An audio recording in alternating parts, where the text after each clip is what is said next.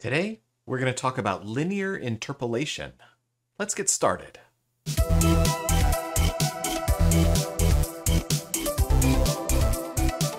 Before we get too far into our main topic for today, I want to back up and cover two important items that I didn't have time to talk about last week. Last week we talked about texture maps. We discussed how the game engine makes a new version of the texture when you import it, a version that's compressed. Well, there's one other thing that the game engine's texture importer does. It makes mipmaps. Mipmaps are a series of progressively smaller versions of the texture that look like this.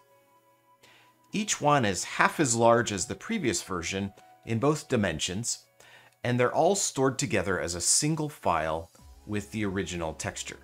When your shader asks for a sample of the texture, the graphics hardware figures out which of the MIP levels to sample based on several factors, including how big on the screen the texture is and what the angle is between the polygon and the camera. So, for example, if the texture were about this big on the screen, it would sample the highest level MIP map.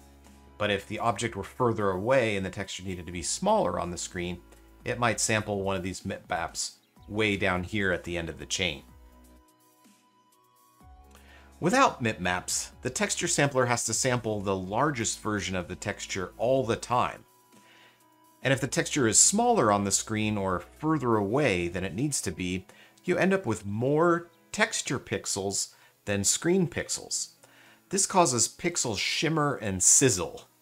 This was a common artifact on very early 3D hardware such as the PlayStation 1. That hardware didn't support MIP maps or texture filtering, so there was a lot of texture sizzle, like you can see here. But more modern hardware is able to fix this by simply sampling from smaller versions of the texture, the lower MIPs, when objects are further away. Another important thing to know about MIP maps is that the game engine can dynamically load and unload them from graphics memory depending on when they're needed. Have you ever loaded into a level of a game and everything looked really blurry for a few seconds and then suddenly it got sharper? Well, this was caused by the game engine first loading in the lower resolution MIP maps, the ones down here on the chain, and then loading in the higher resolution MIP maps later because they load slower. If objects get really far away from the camera, the game engine can drop the high resolution MIPs to make space in memory for other textures that are higher priority. Also, if objects get really far away from the camera, the game engine can then drop the high resolution MIP maps to make space in memory for other textures that are higher priority. So it's important for your textures to have MIP maps, both to help with texture filtering and to help the engine with texture memory management. Luckily, this is something that's done automatically, but it's still important to understand that it's being done. Next, let's take a look at how to add textures to your shader. So here in Unreal, if I right-click and type sample, you can see I get this item here called texture sample, and I can just click and choose that. And then over here on the settings panel, I can select which texture I want to use. So I just drop down this box, and then if I know the name, I can just type it in. For example, I know that I want my cobblestones texture, so I'm going to pick that one. And now you can see I get a little preview of it here on the sampler, and then I can just click and drag from the RGB port of the texture sample to the port on the root node that I want to plug it into. So in this case, I'm going to plug it into base color, and now you can see that my cobblestones diffuse texture or base color texture is plugged into the base color on my root. And so we get the preview window with a nice colored version showing the texture. Let's switch over and take a look at how it's done in Unity. All right, here we are in Unity, and we have an empty shader, and I can just hit the space bar to bring up the Create Node menu. Then I'm just going to type sample, just like I did in Unreal, and pick Sample Texture 2D. And that creates a 2D texture sampler. Then I'm going to click on this little circle right here to select which of the textures that I want. So then it brings up this window that has all of the textures in my project. And just like I did in Unreal, I'm going to pick the cobblestones one. And you can see the cobblestones preview here. Then I can just grab the RGBA output of my texture sample and drag a wire and drop it onto my base color input socket on my master stack. Now if I come over here to my preview window, you can see that I've applied my texture to my shader. So now I'm getting the nice cobblestones in the viewport. So that's how you add new textures. And you can do the same thing for normal maps and for smoothness maps and all the other textures that you need in your project. All right, so that's a quick overview of both MIP maps and how to add textures to your shader. Let's jump in and talk about linear interpolation now. So there are a lot of times when you're making a shader when you want to be able to blend two things together using a third value. So let's take a look at this example. Here I have a red color, and here I have a blue color, and then here I have a static value. And what I want to do is, when this value is 0, I want my result to be red, and when this value is 1, I want my result to be blue. Well, 2 weeks ago in our video, we talked about some simple math nodes, and so today we're going to use those math nodes to do this blending. So I'm going to drag this out and create a multiply node. And so just getting the blue is pretty easy. All I have to do is wire my value and multiply it with my blue color. So now when my value is 0, I get black. And when my value is 1, I get blue. Well, we also need to introduce the red here. So for the red, I'm going to do things just a little bit differently. I'm also going to multiply. So I'm going to drag this out and type multiply here to create a multiply node. And then instead of multiplying by my value here, I'm going to multiply by the opposite. And so I'm going to add a 1 minus node. Now we did talk about this 2 weeks ago. If I have a value and I plug it into 1 minus, or I do the math equation 1 minus this value, it's going to give me the opposite of this value. So for example, if this value is 0.25, the result of the 1 minus is going to give me a value of 0.75. So it's like inverting it, basically. Okay, so I'm going to multiply my red. Instead of multiplying it by my value, I'm going to multiply it by 1 minus my value. And so the behavior of this red multiply is going to be the opposite of the behavior of this blue multiply. So with blue, when my value here is 1, I get blue, and when it's 0, I get black. But with red, when my value here is 0, I get the full red color, but it's 1, I get black. So now you can see I've got this little teeter-totter thing going on where this color is black and this color is the actual color. And then when I switch it to 0, now I've got this color and this color is black. So the only thing left to do is just to add the results of these two things together, which I can do like this. And so now I have a little math formula where the higher I make this number, the closer this gets to 1, the more blue I'm blending. And the closer it gets to 0, the more red I'm blending. So right now it's 0, and my result here is red. And when I set it to 1, my result here is blue. Pretty cool. What happens if I set it to 0.5? Oh, I get purple because it's halfway blended in between red and blue. Yeah, so that's pretty cool. Well, what if you want to do the same thing without having all of this mess in between? There's a cool node built in, and if I just search for Lerp, you can see that there's this node called Lerp. And what this node does is exactly what's going on here with these three nodes. So I'm going to plug my red into A, and I'm going to plug my blue into B, and I'm going to plug my result value, or my, the value that I'm using to drive the whole thing, into this T socket. Now you can see that I'm getting the same result from my Lerp node as I'm getting from these 4 nodes. So again, if I switch it to 0, I get red. If I switch it to 1, I get blue. If I switch it to 0.5, I get purple.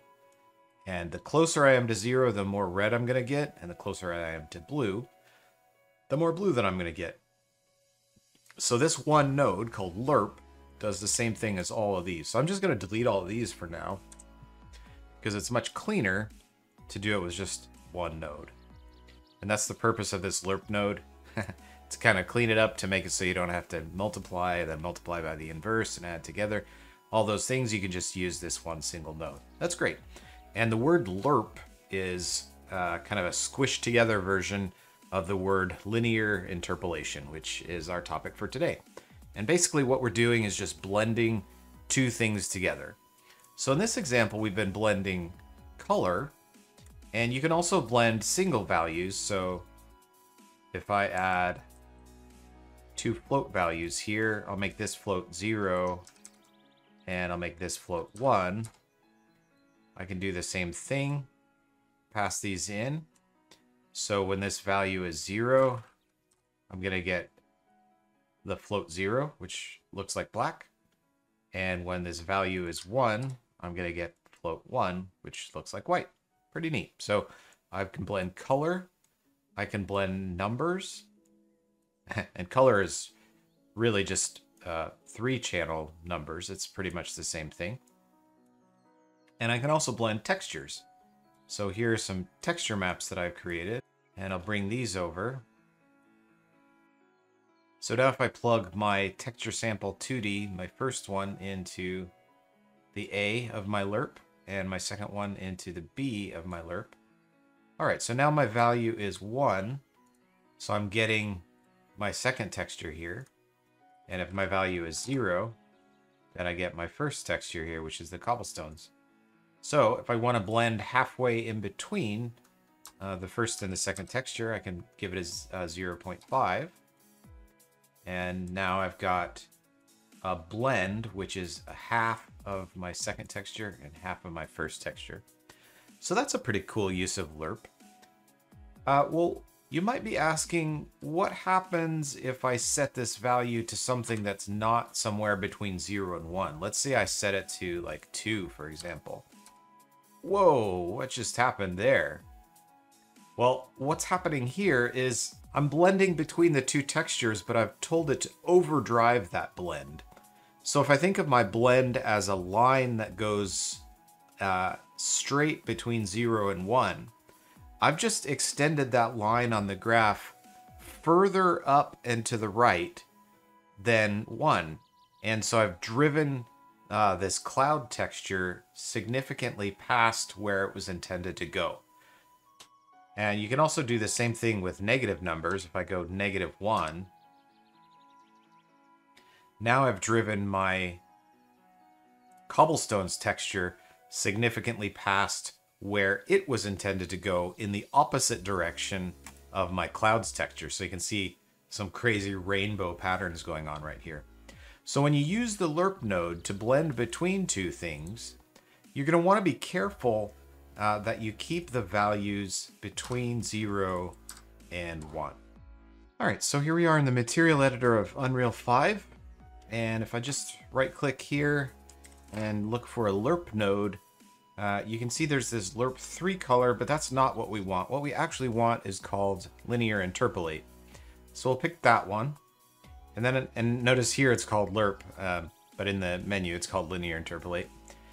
So here I'm going to drag my cobblestones texture in and my colorful noisy clouds texture in. And just like we did in Unity, I can blend between the 2 of these. And right now my input value is 0, and so I'm just getting the cobblestones. But if I switch my input value to 1, I'll get my noisy clouds. And if I switch it to 0.5, I'll get a nice blend that's kind of halfway in between. So I get this really interesting, trippy blend between cobblestones and rainbow clouds. All right, so let's take a look at something else you can do with the Lerp node. Not only can you blend with constant values, but you can also use a texture as your blend value. So in this case, I have this texture that's kind of this radial gradient, and I'm going to plug this into my Lerp node. And what you're going to see now is that here in the middle, where my gradient is white, I'm going to get my rainbow clouds, but then out here on the edges, where my gradient is black, I'm going to get my cobblestones. So when you want to use the Lerp node, you need to have two different things that you want to blend. And then you need to have some kind of something that you're going to use as your mask. And you can use all kinds of different things for this. You can use values, you can use textures, you can use other types of data as well. And I may do a video in the future where I show you some really interesting ways of creating masks for blending. But for today, we're just going to stick with our constant values and with textures. So here I could paint a mask. Let's say if I knew I wanted the rainbow down here at the bottom and I wanted the cobblestones up there at the top, then I could paint a mask here in this texture, and I can create a texture in Photoshop, for example. I could paint a mask that was specifically for blending the two textures together in the way that I wanted them to be. All right, let's take a look at one more example. For this example, I'm going to need a node that's called desaturation. And what this node does is if I take my cobblestones here and plug it into desaturation and then plug that into base color, now you can see that I'm getting kind of a black and white version of my color cobblestones texture. Let's just delete this rainbow clouds here. I'm going to move my desaturation down to here, and I'm going to plug that into the B socket of my Lerp. So now what I'm going to get is I'm going to plug my constant into the alpha. And so now I have control over how saturated my texture is. So if I give this a value of 1, I'm going to get the desaturated version. And if I give it a value of 0, I'm going to get the colored version. So you can see that I'm blending between the colored version of the texture in A and the black and white version of the texture in B. So I can go from full color to no color if I just give this a value of 1. All right, well, what happens, a minute ago I talked about how it's important that you keep your values between 0 and 1. Well, what happens here if I go negative? Because when my value is 1, I'm at the black and white version. And when my value is 0, I'm at the full color version. Well, what's more full color than full color? So if I push this past the 0 threshold and go like -1, what's going to happen, do you think? Let's do it and find out. So -1, and now I get a much brighter, more saturated version of the color. So in this case, I'm using the linear interpolation node. I'm going outside that 0 to 1 bounds, and I'm actually getting a really useful artifact here because I'm able to actually saturate my texture beyond what it was intended to be. So if we go super high with this, let's go -5. We can just completely blow out the color and get something that's more saturated than it's intended to be because we're using the Lerp node to go beyond the 0 to 1 range. So again, at 0, I have just the regular texture. At 1, I have the desaturated texture, but because I'm pushing beyond 0 into negative in the opposite direction of desaturated, I get something that's more saturated. So that's a pretty cool use of being able to use Lerp and going outside the bounds. Normally you want to keep your values passing into Lerp between 0 and 1, but sometimes it's useful to go outside of that. All right, well, that's it for today's video. I hope you enjoyed this and that you learned something about Lerp. We talked a little bit about, I showed you the math formula behind Lerp, where you multiply one of your textures by your value, and you multiply the other one by the inverse, and then you add those together. But if you don't want to have to do all that math, you can just use a single Lerp node instead. And we also talked about how you can Lerp colors, values, and textures. And for the input of the Lerp, you can use just a single constant value, or you can use a texture. There are also lots of other masks you can use, but we haven't quite gotten to that yet. All right, so for next week's video, I can either talk about inputs to your shader, things like position, UV coordinates, camera, all of those inputs to the shader, or we can talk about the dot product operation. So which of those two do you think is more interesting or useful to you? We're going to do both of them, but I want to hear from you what you think you'd like to hear first. Do you want to learn about inputs, or do you want to learn about the dot product? Let me know that in the comments down below. And I hope you have a great week this week, and I'll see you back here next week. Thanks for watching, everybody.